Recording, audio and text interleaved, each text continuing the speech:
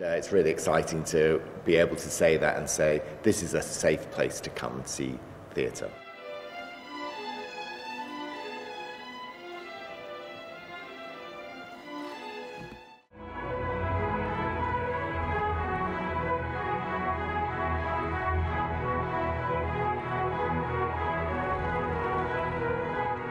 At the beginning we were in our kitchens and in our living rooms training, so the postman would walk past and I was training, which was very different to what we're used to.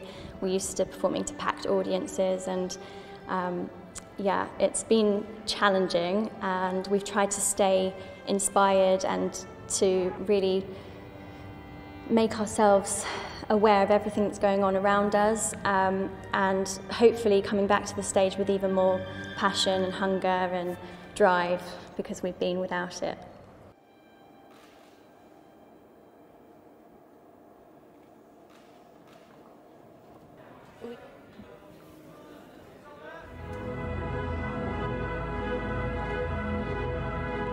I can't wait to just really get out there again and bring some joy, especially after this whole year.